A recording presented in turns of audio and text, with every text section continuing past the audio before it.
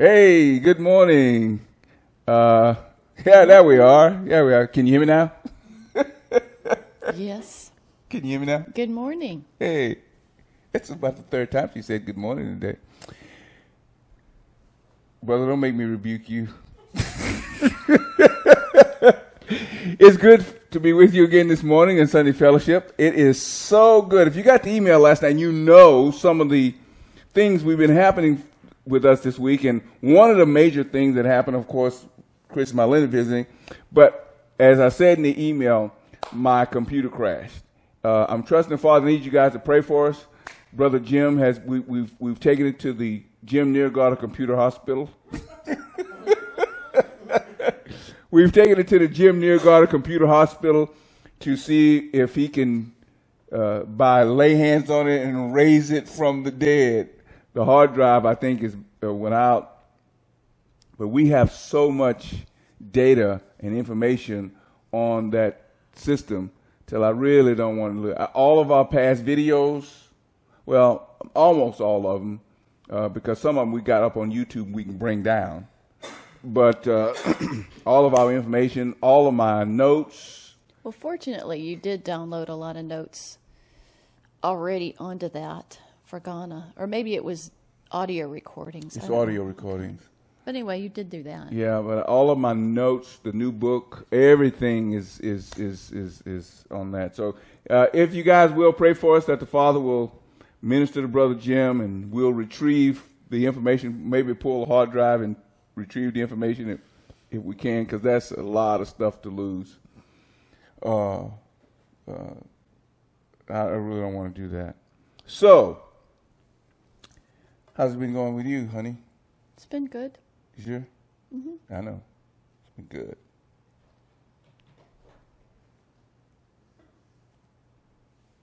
Carry on. It's been good. Don't you? I like to do that too. I like this live stuff.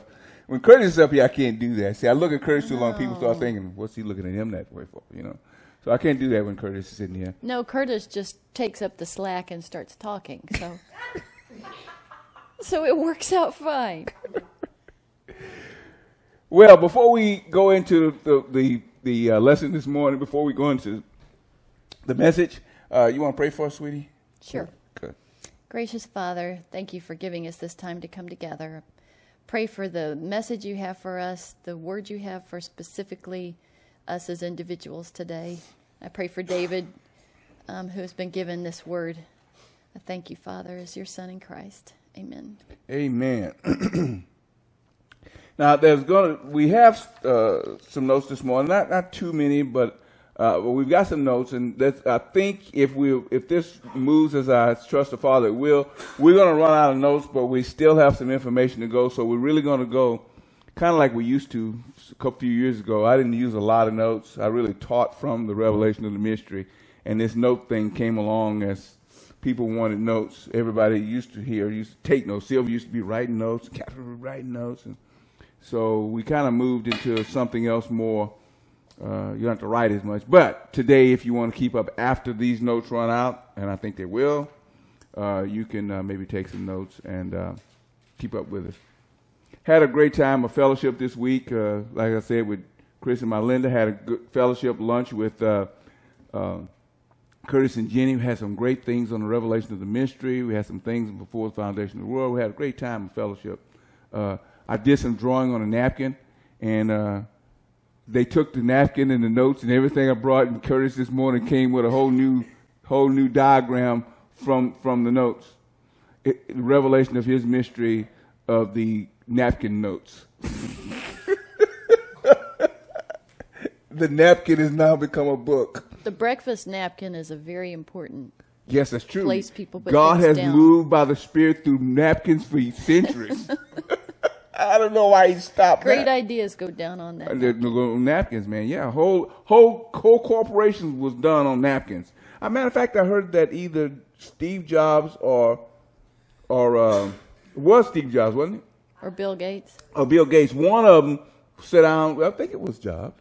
Sit down and did a thing for the computer ideas they had on a napkin, and it turned into An empire. An empire. So there you go. Well, the napkin. well, that's all we need is for Curtis to have this little drawing from that napkin and turn it into an empire. Maybe the empire will strike back. Well, it's all about Christ, and Christ is all in all. He might as well be the empire too. Right. That's true. Not logical, but true. Anyway, honey, let's get started. We're going to start this morning. We're going to talk about the Apostle Paul and the idea of what he's talked about on my gospel, and he said, my knowledge of the mystery. That's been an ongoing idea in the revelation of the mystery of Christ for quite some time in my thinking. And the Father brought that to me, I guess, from our discussion last week when Jenny was up here with us. I had this idea about my gospel. And I didn't say anything about it because it wasn't time. But we're going to look at that this morning and look at Paul's statement of my gospel and why this man would have the nerve to say my gospel when he wasn't even with the 12.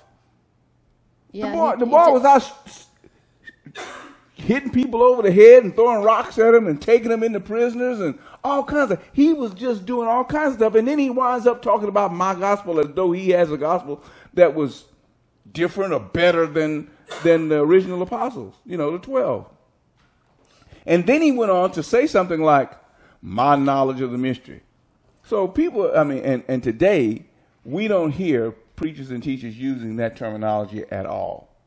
It's written there, but I don't see where they read that and read it with any understanding, because most believe, I can tell you for a fact, most preachers, most Bible teachers that are called Bible teachers, I don't know how that came about, but that's an oxymoron. How in the world would they not use or understand my knowledge of the mystery in the idea of being in Christ?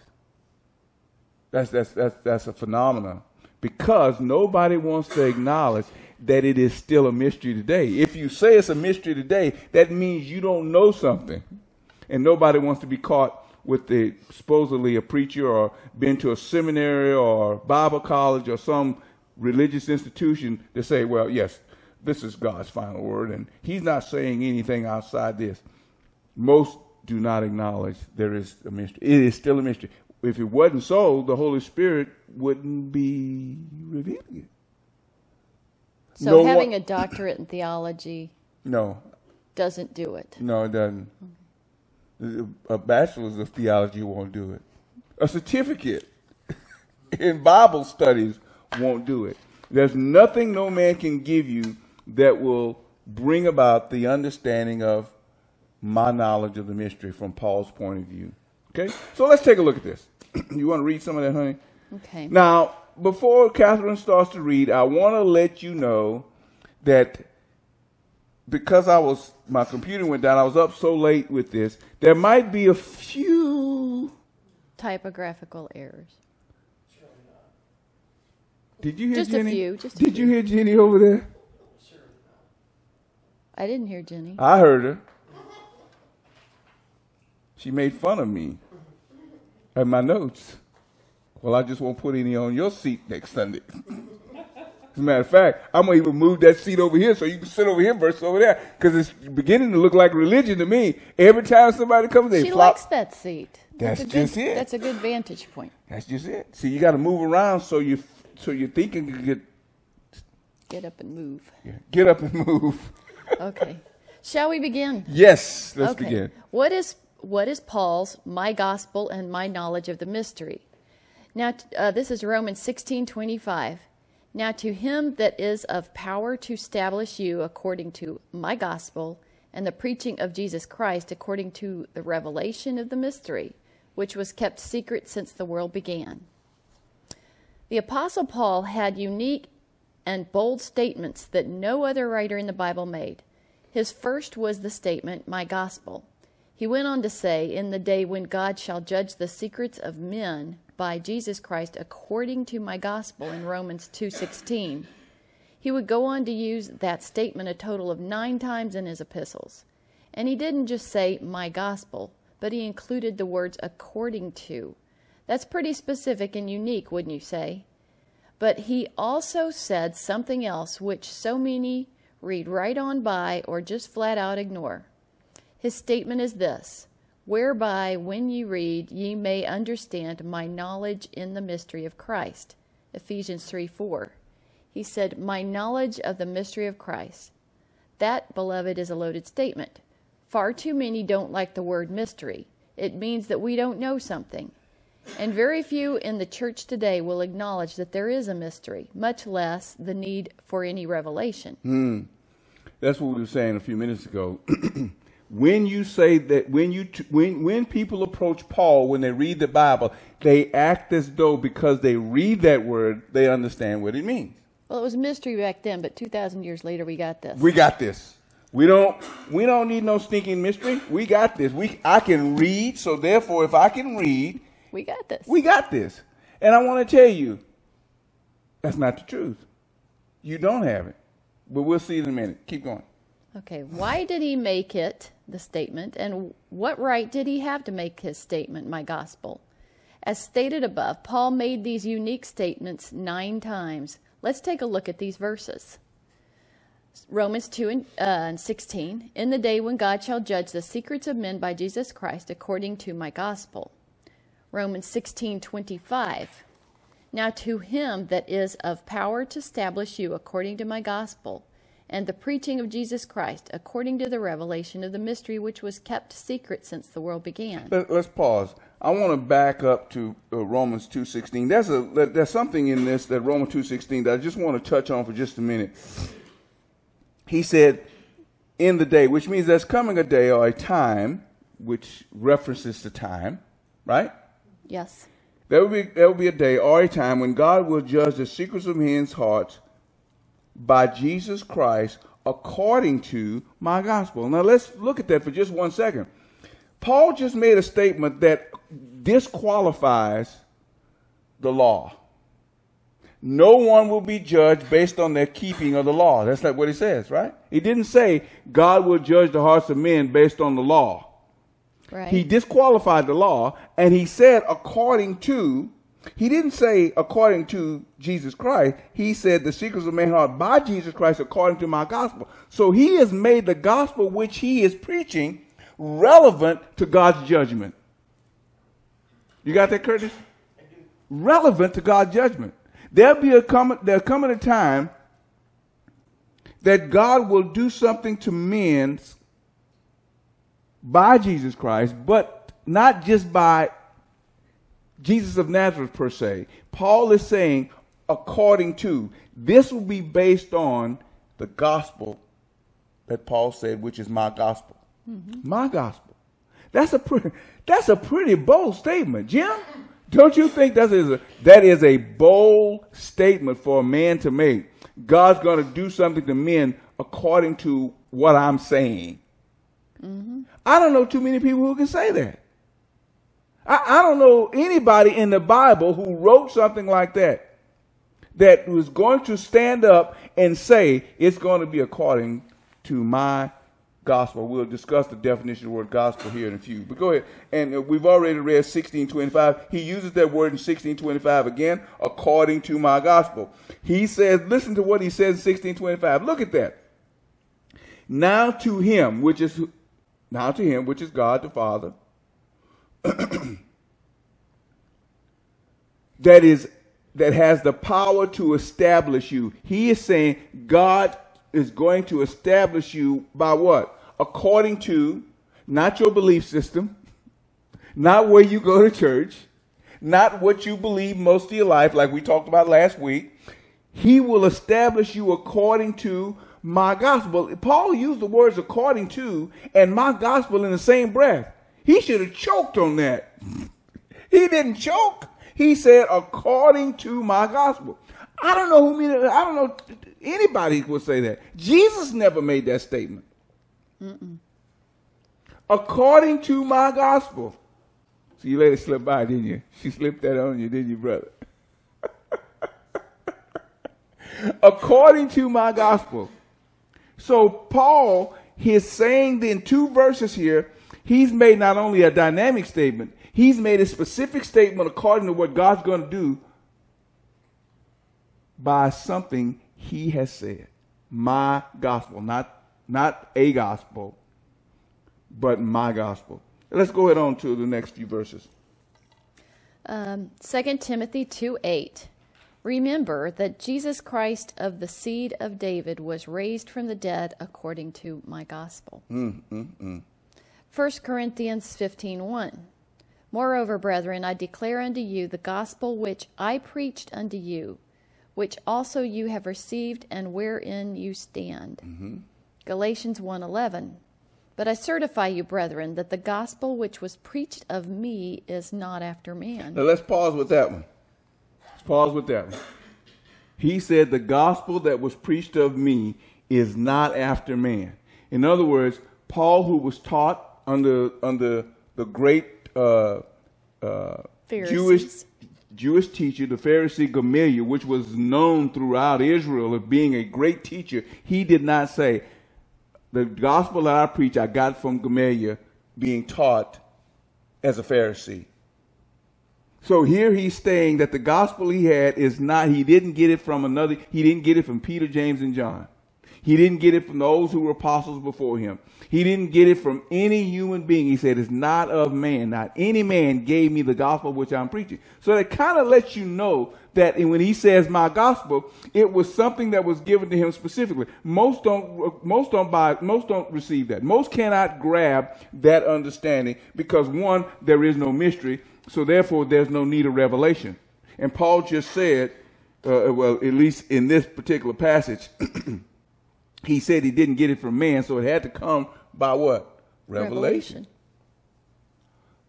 We'll get to this in a second, but you will not have a gospel that is not after man until you receive the revelation that God has given in Christ Jesus. All gospels other than that is what Paul calls another gospel, and it is a curse, which we'll get to in a second. Because I see, and this is from the revelation of this mystery, there are a lot of preachers. Paul said, if anyone comes to you preaching any other gospel other than which I have preached unto you or we have preached unto you, let him be accursed. Let him be anathema. Let him be cursed. Let him go to hell. I see out there in religion right now, there is a lot of people, Sunday morning services, that has anathema written on it. Now, I'm saying that in the context that they have heard the truth of the gospel. If they haven't, then Paul is not talking to them. He's only talking about the ones who know the gospel which he preached. If anybody come to you with any other gospel other than we preached unto you. So once you've heard the message of Christ in you, the hope of glory, then you're moving toward anathema. That's pretty strong, isn't it? Pretty strong. It is. It's pretty strong. Just checking. I want to make sure. Okay, shall I continue? Yeah, please. Galatians 2:2. And I went up by revelation and communicated unto them that gospel which I preach among the Gentiles, but privately to them which were of reputation, lest by any means I should run or had run in vain. Now let's pause. I'm going to throw this little quick something on this. Paul here is in Jerusalem. He's at the cornerstone of the church here. The early church got started in Jerusalem. Why? Because the first believers were Jews. The first believers that were called Christians were Jews. Now, I'm going to say this. Paul's gospel, this is contrary to what most of us have learned. I learned this later on from the Father by the Spirit, and I'm comfortable with it. But Paul, in all of his writings, never used the word Christian. And there's a reason he didn't use the word Christian. We talked about this. His gospel, my gospel, did not include the idea of the word Christian, because that's something that Paul understood that most do not use today. Everybody is a Christian today, based on what they believe, how they grew up, where they came from. It's always a Christian. Paul never used it. Now, you might say, well, Paul didn't use the word Christian, but he gave the meaning of it. That's true. But he didn't use the word Christian for a specific reason. You know why he didn't use the word Christian? You know why he didn't use the word Christian? You know why he didn't use the word Christian? Do you know why he didn't use the word Christian? He didn't use the word Christian because when they were first called Christians, if you go back to Acts chapter 11, they were dispersed and sent out all over the country, all over the countryside there, because dispersion came in Jerusalem. So all the believers in Jerusalem were dispersed throughout the land. They wouldn't go, so God had to send the Romans in there to break all that up. Y'all been sitting there. He said, go out in all the words and preach God. They had a good thing going in Jerusalem, so they're all sitting around eating and drinking and having fellowship, making songs. I'm not going. I'm not going. It's good here. We got good fellowship here. We don't need to get out and go anywhere. Yeah. Go out in all the words and preach God. God, you've been doing signs, wonders, and miracles here in Jerusalem. We're going to stay right here, because a lot of people here, they need to know who Jesus' Messiah was. God said, okay, one more time. Get up and go. We're not going. So Rome came in and broke that stuff up. They dispersed. It says in Acts chapter 11, when they dispersed, they went out and preached the gospel to the Jews only. They did not see anything. Now, Acts chapter 10, we get Peter preaching at Cornelius' place, right? So the Gentiles technically really hadn't come in until Cornelius. But right now, they're preaching to the Jews only. Who do you think they were talking about in Acts chapter 11, further on down, when they were first called Christians at Antioch? Jews. Paul knew this. Paul knew this. That's why he never used the term. You can find, and I wrote it down in my notes in the computer, but I wrote it down. There was like 6 or 7 times they used the term that way, people of that way. People of the way, they had a name for those who believed, Jews who had believed Jesus was the Messiah sent by God. That's good. So they were called Christians. So when you get in Acts, when Paul is talking, I think Paul is talking to Felix, when he says, you almost convinced me to be a Christian.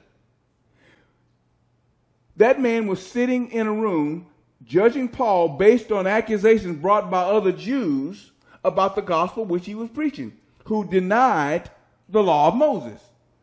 So he was confronting Jews about a Jewish issue.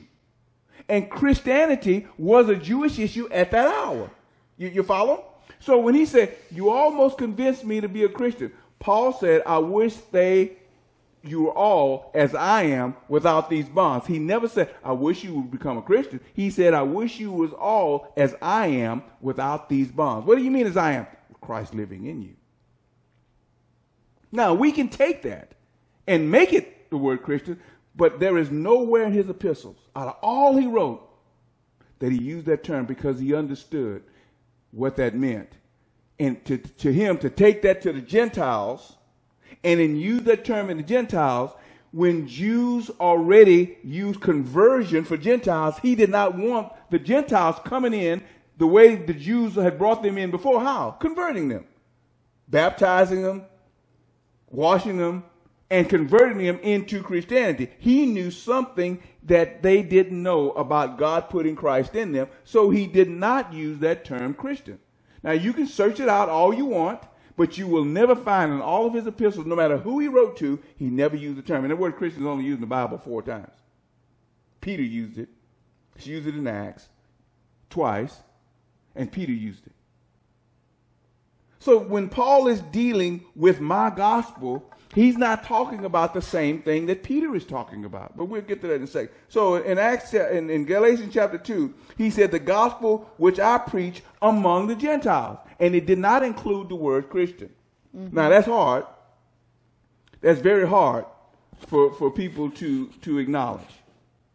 But I'm not going to argue with anybody. If you can read your Bible, you will find that Paul never used that term. If you can read, you will find Paul never used that term. And there's a reason he didn't use it, because he didn't want the Gentiles to be identified with what was known at the time a Jewish sect. Christians were known as a sect of Judaism. And they were fine there as long as they were a sect of Judaism. Once they moved out from under that blanket, there came a lot more things apart from that, because Rome only acknowledged Judaism. And all the sects that Judaism had under it, Sadducees, Pharisees, all these sects were fine. But when believers moved out from under the blanket of Judaism, then that's when they started getting tremendous persecution, because Rome, that was against the Roman government, and they became targets. Okay, let's go. A couple more verses. Come on, let's move, honey. 2 Corinthians 4:3. But if our gospel be hid, it is hid to them that are lost. Other writers didn't include this knowledge because God kept it hidden until he revealed it according to his purpose, intent, plan, and timing. Paul's gospel, or good news or glad tidings, hinged on a specific revelation from Christ himself. Paul's gospel was first and foremost a message of the person of Christ. He could not escape this overwhelming revelation, mystery, and message. This is one of the reasons he was so misunderstood and persecuted. Not only did Paul boldly say and use the words, my gospel, he also stated there was a mystery of Christ, and Paul had this knowledge given. Ephesians 3:3-4, how that by revelation he made known unto me the mystery, as I wrote afore in few words, whereby when ye read you may understand my knowledge in the mystery of Christ. Let's pause. Let's pause for a second. This man just said something. Let's look at that verse. Let's look at that verse for just a second. He said that by revelation, he. That's the pronoun. Who's he? Peter? Is it Peter? No. Is it James? No. How about dear brother John? No. You sure? You over there, amen, sister, but who's he? God the Father. No? He made in known this unto case me is the Christ. mystery. Okay. It is Christ. Jesus Christ revealed himself to Paul and gave him something. That's what Paul said. I received it not of man, but by the revelation of Jesus Christ. So when he said, by revelation he, Christ, made known unto me the mystery, when you read in few words, when you read, you might understand my knowledge of the mystery of Christ. Not the mystery about him, but the mystery of him, the mystery of Christ himself. So he made a statement here, another bold statement, that he had a knowledge that Peter didn't have. He had a knowledge that no one else had. Now, people don't read the Bible. We don't read the New Testament. We don't read Paul's epistles from that understanding. We read Paul's epistles from a human intellect point of view, or psychological, or philosophical, or academic point of view. We read it from our knowledge of words that we read. Right. Our knowledge of words. When I read the word, when you read, you might understand my knowledge. Well, I know what when I'm reading, because Paul is telling me what he understands. I understand what the word understand means.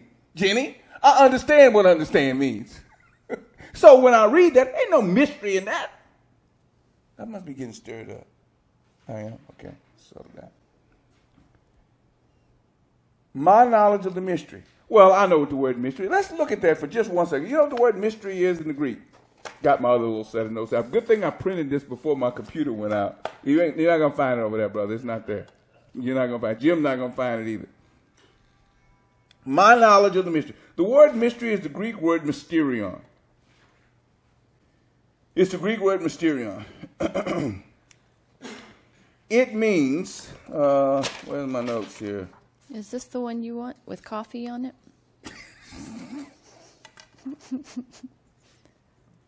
Yeah, maybe not. I don't know. Is that it? Yeah, it is it. Thank you. How'd you get that? It's the Greek word mysterion. It implies and means knowledge withheld, something that is hidden or not known or understood. It is knowledge which is outside the range of assisted natural apprehension, which means it is outside of what? Outside of what you think, what you feel, and what you believe.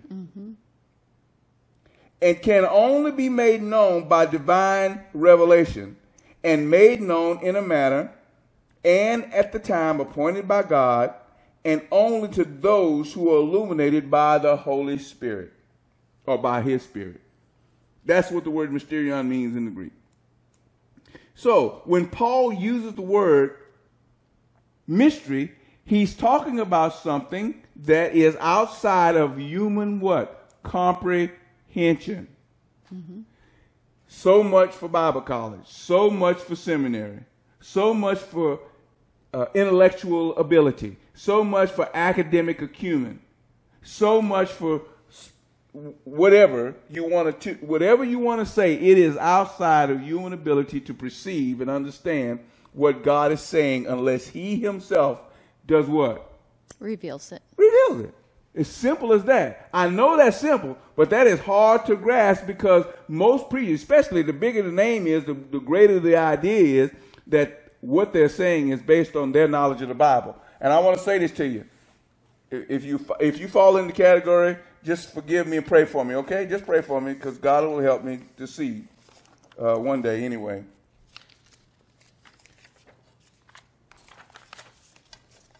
God will help me see that no matter who you are, without the revelation from the Holy Spirit, you will read the Bible and you will still be blind. And all you'll have is what you believe it says to you. Right. That's what you'll have. But we'll get to that in a second. Let's keep reading. Oh, back to the original. Mm-hmm. Okay. Right there. Wow. Can you believe this guy? That was timely. Just who does he think he is, saying things like my knowledge and the mystery of Christ? After he didn't walk and talk with Jesus after all, he did not walk and talk with Jesus of Nazareth. He wasn't there for all the signs, wonders, and miracles that Jesus did. Again, Paul would say, no, I didn't know Jesus after the flesh, so my knowledge does not come from what he did in Israel before the cross. Woo, I like that. Smack him. Christ revealed himself apart from all of that so that my knowledge does not come from what he did for Israel before the cross. Christ revealed himself apart from all that so that I could teach and preach him and the new man and the new creation gospel, which comes from who he is now. Yes. Want to read that verse? 1 Corinthians 15, 8 through 10. And last of all, he was seen of me also, as one born out of due time. Mm-hmm. For I am the least of the apostles, mm-hmm. that I am not meet to be called an apostle, because I persecuted the church of God. But by the grace of God, I am what I am. Mm-hmm. And his grace which was bestowed upon me was not in vain, but I labored more abundantly than they all. Yet not I, but the grace of God which was with me. Mm-hmm. 1 Corinthians 9:1. Am I not an apostle? Am I not free? Have I not seen Jesus Christ our Lord?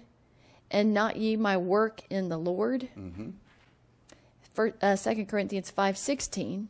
Wherefore henceforth know we no man after the flesh. Yea, though we have known Christ after the flesh, yet now henceforth know we him no more. So that brings us to a place to let us know what Paul said. No, I did not walk with Jesus of Nazareth, but I've seen him. Mm-hmm. How do you see him? This is after the resurrection. Right. This is years after he'd been going back to the Father's house. Mm-hmm. So Paul is saying something here. He's saying, have I not seen the Lord? Have he not talked to me? Mm-hmm. Was I not an apostle? Was I not what I was born? He chose me. That's where we get the term. How many of you know what the term baker's dozen mean? You know what the term baker's dozen? What does it mean? 13th. How many apostles did Jesus choose? 13. Original 12 plus Paul.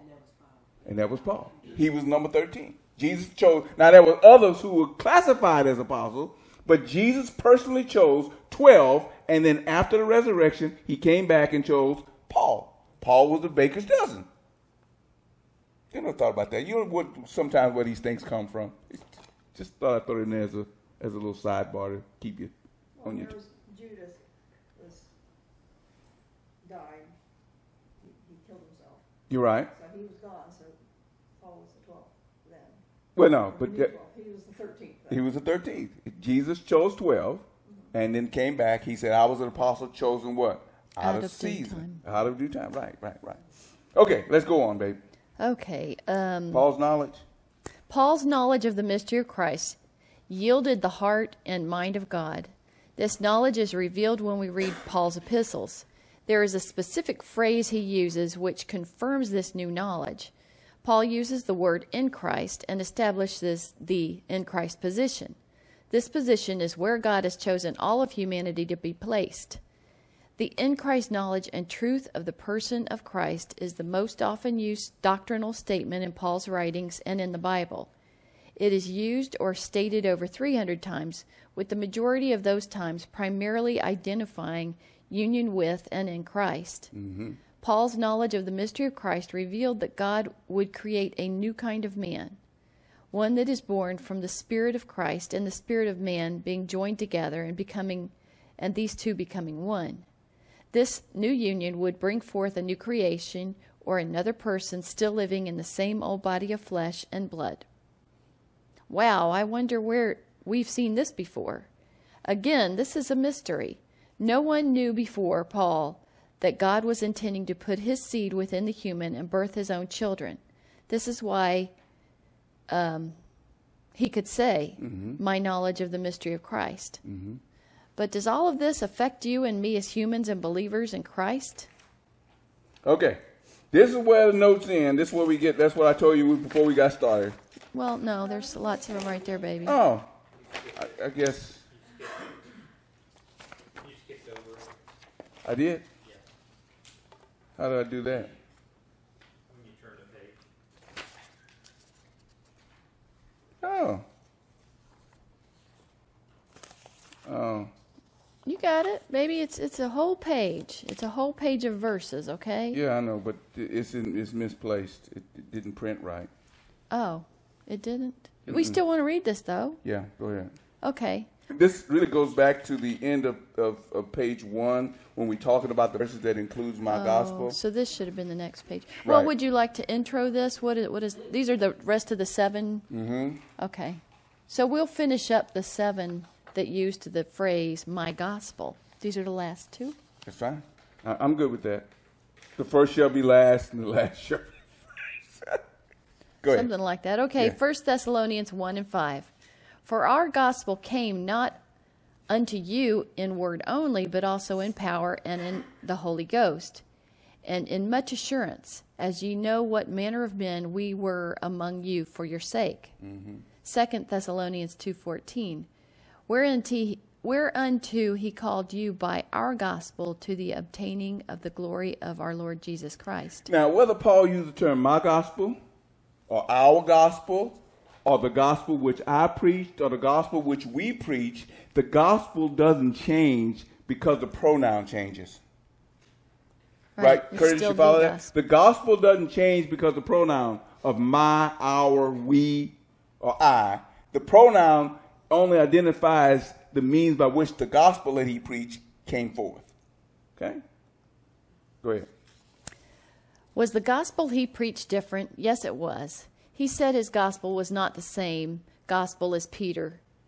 Galatians 2:2, and I went up by revelation and communicated unto them that gospel which I preach among the Gentiles, but privately to them that were of reputation, lest by any means I should run or had run in vain.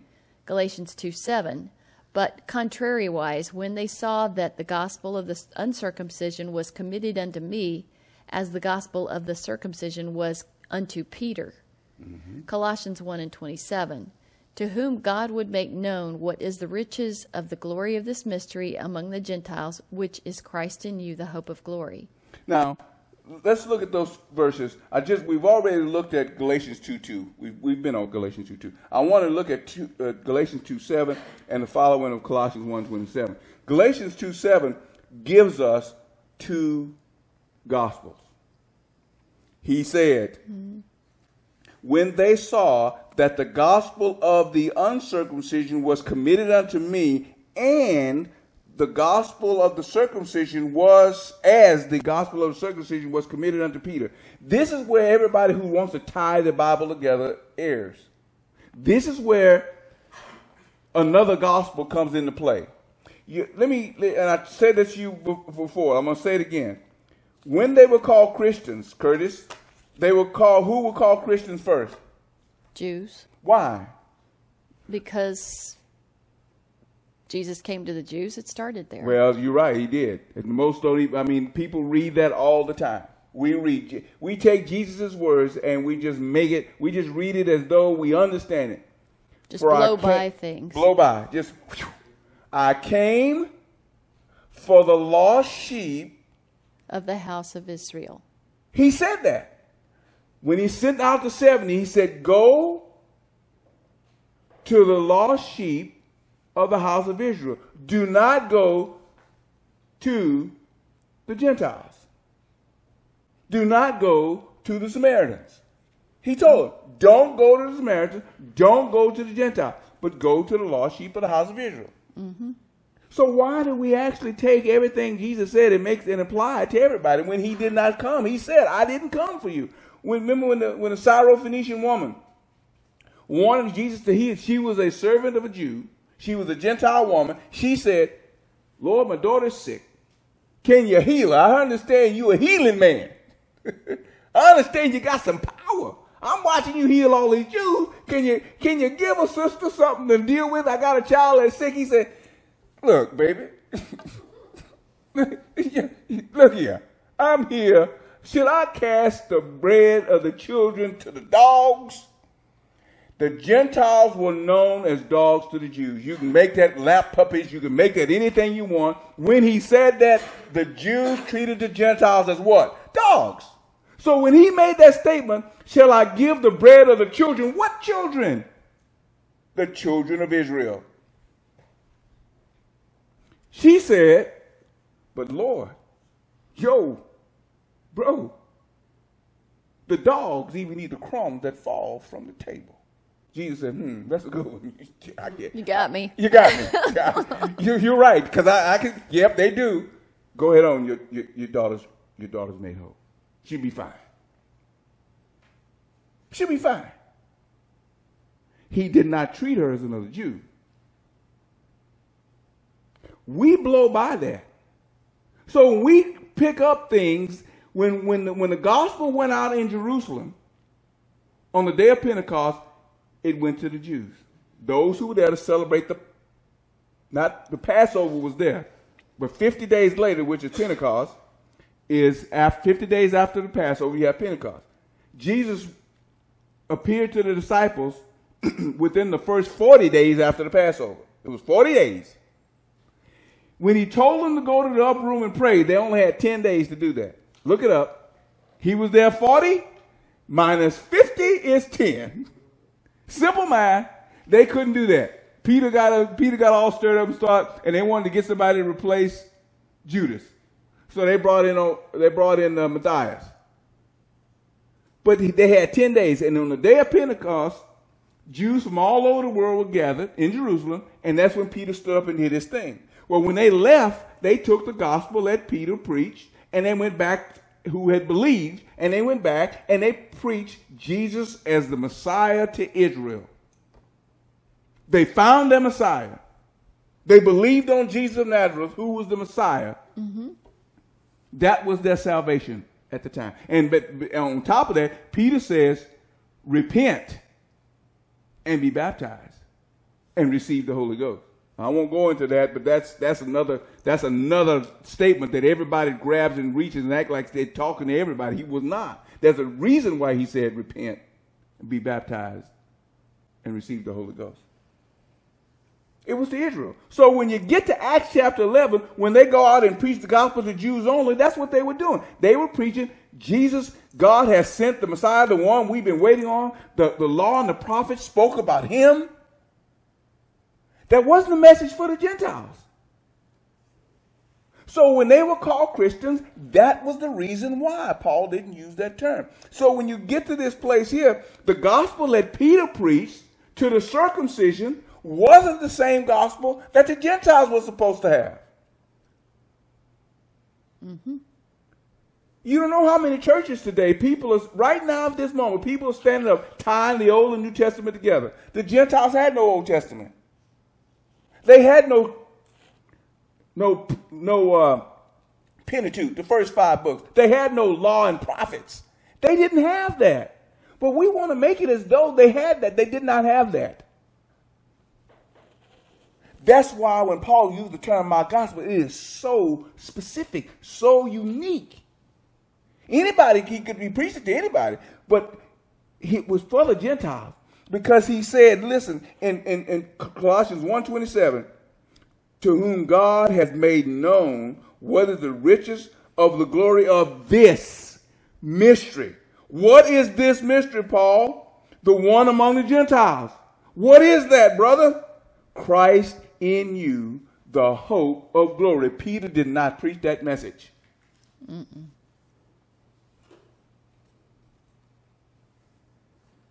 The Gentiles saw that. They bought into it. And if you hung around Paul long enough, if you were a Jew, you hung around Paul long enough, you fell right in it. You mean God? You mean I don't have to worry about the law? No, brother.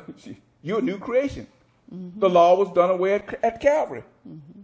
That's why when we get in Galatians chapter 2, when Peter was eating and drinking with the Gentiles as though they were brotherly, hugging and eating sausage sandwiches, eating pig feet and ribs, Peter having a great time. Him and Barnabas, they all sitting back and eating. Give me another one of them ribs, brother.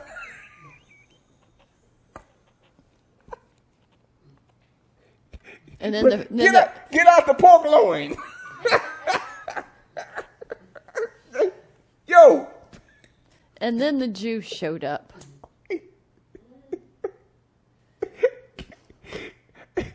You guys.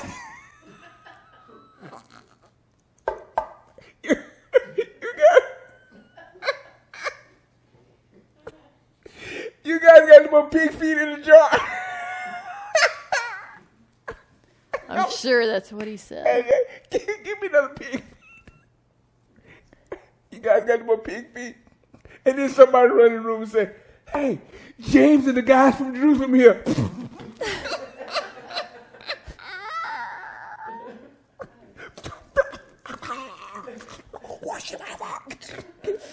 Peter and the guys from Jerusalem here. Oh my God. Not Peter. James and the guys from Jerusalem here. What? So much so that even Barnabas, who'd been with Paul for years, was taken back in that silliness.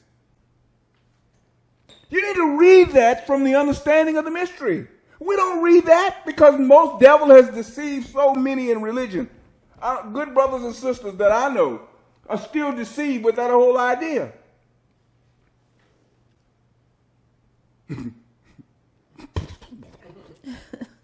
Get the pig feet out of my mouth. Get the sausage out. Oh, no, not another ham sandwich. Wait till they leave. Is that kind of like somebody that would proclaim to be Baptist drinking a mixed drink and somebody from the church showing up? No, it's stronger than that. It's a person who follows the Baptist church, go there every Sunday, but yet on one day during the week they start speaking in tongues. The brothers from. Oh no! I wasn't speaking in tongues. That we don't believe in that. My favorite word. Foolishness.